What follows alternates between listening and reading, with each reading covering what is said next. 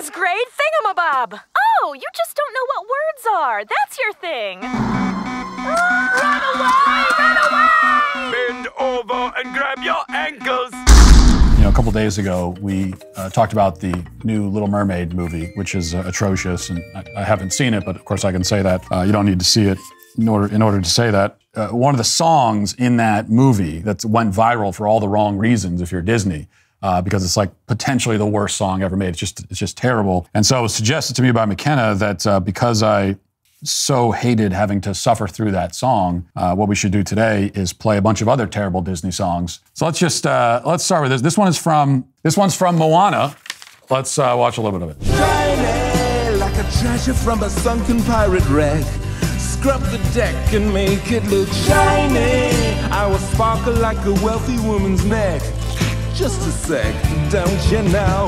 Fish are dumb, dumb, dumb. They chase anything that glitters.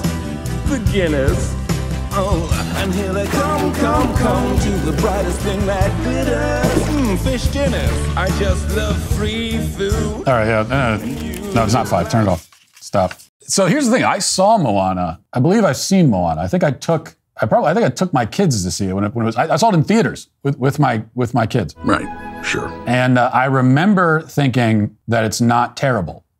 I remember thinking that. It's not a remake, so that was my first thing going in. It's not a remake, they're actually making original content. You know, there's nothing woke in it, and it's like, it's not terrible. But I don't remember this at all. I must have blocked this from my memory. I must have suppressed this deep down in the recesses of my memory, because I have no recollection of this awful song, or I don't know what's happening in this scene. Is she about to be eaten by this crab thing? That is pretty bad, but it's not, it doesn't rise to the level of the Little Mermaid song. So let's keep going. This one is from, this is from the new Pinocchio, I guess. Let's listen. I'll design the perfect wooden shoe. And then we'll sing and dance the whole day through. If you get splinters, I'll be there. Peter, I'm your conscience, Jiminy Cricket. Ah, bug! That's in the running. That's competing. Is that trying to be bad? Is that the joke? And the other thing about the Pinocchio remake is how many Pinocchio movies do we actually need? Like this movie, there are so many versions of this movie. And I know this because recently I was trying to put Pinocchio on for my kids, like the original, you know, the one from the 60s or the 50s or whenever they came out. And I was trying to put that on for my kids, and so I typed Pinocchio. There's 15 versions of this movie. Every year they come out with a Pinocchio remake. Is it really the kind of movie that it's like there's so much in that story that you need to keep retelling it over and over again? I'll bet a lot of you folks don't believe that, do you? Like the kids don't like Pinocchio. Pinocchio said, you know,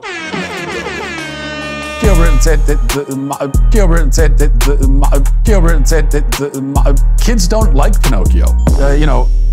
So I think Pinocchio exists as the kind of story and the kind of movie that kids hate. And this is not modern. It's like it's always been this way. Kids hate it, but then they become parents and their perception of the story changes and they try to force their kids to watch it and the kids still don't care. So Pinocchio was never great, but they somehow made it worse with that song.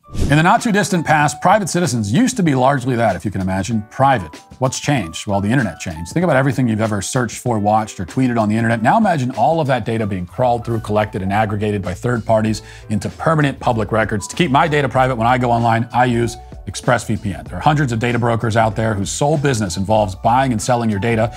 They don't even have to tell you who they're selling it to or get your consent either. One of these data points is your IP address.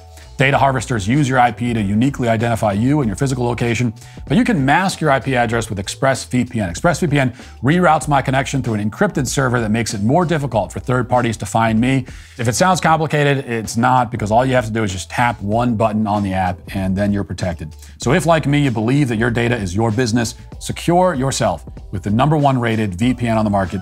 Use my link expressvpn.com/WalshYT to get 3 extra months free. That's expressvpn.com/WalshYT. Clip 3 is, I don't know what this is. Diane Guerrero. Encanto? Which one is that? Is that a Pixar thing? Oh, is that the Mexican one? That's the Mexican one. Okay.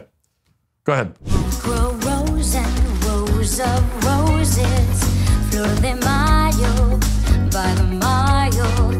I make perfect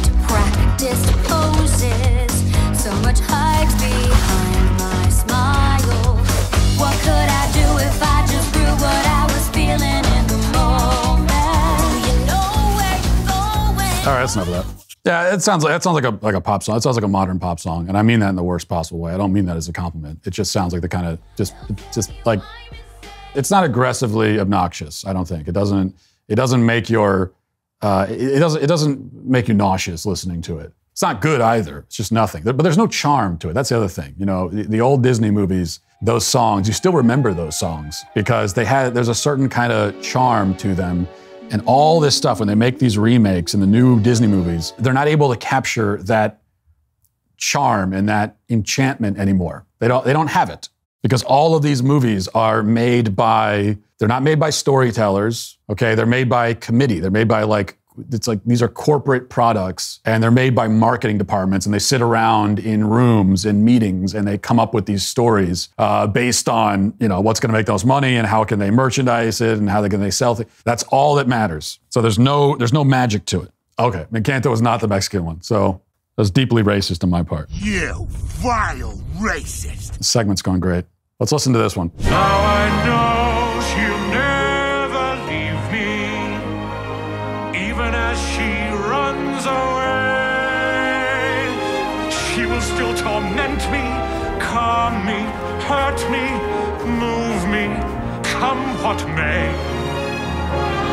Wasting in my lonely tower, waiting by an open door. Okay, yeah, I could tell that's new.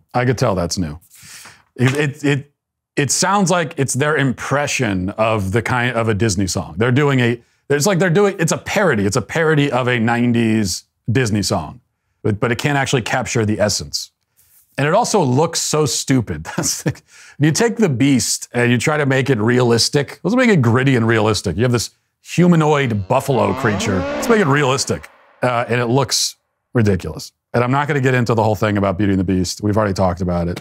My many problems with the story to begin with, you know, and the fact that Gaston is the real good guy in the story. We've talked about that. But she gets kidnapped by a beast, like an animal. It's not even a human, and falls in love with it. Remember, she falls in love with that thing before she doesn't even know. Wait a second.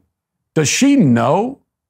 Does she know that he used to be a human? I don't think she knows that. So it's not even like she falls in love with the potential, or she knows that he used to be a human, and if she thinks that he's literally just like a buffalo creature, a talking buffalo, and she falls in love with him.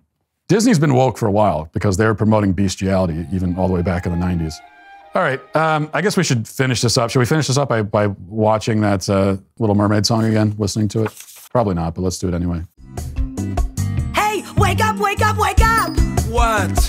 Hey, have you not heard that scuttlebutt? Your butt? No, the gossip, the buzz, the who said what, who does that, yeah, the scuttlebutt. Well, I was flying over land and sea and ear to the ground. Then I came flying here for you to see and hear what I found. Remember the swamp? Remember my... Yeah, we didn't need to do that. Nothing comes close to that. When you listen to that again, you realize that it's just, that exists on a tier that none of these other songs. The other songs are bad. They're just bad. They're bad songs. There are a lot of bad songs. Are a dime a dozen. You hear those all the time. That, though, transcends badness. It reaches some other. It's impressive. It is actually, I'm almost impressed by it. A strange new respect that you could make a song that terrible. Good. I think this is productive, and I think it's stop. Okay, we've heard enough. All right. Good. We must be swift as the coursing river.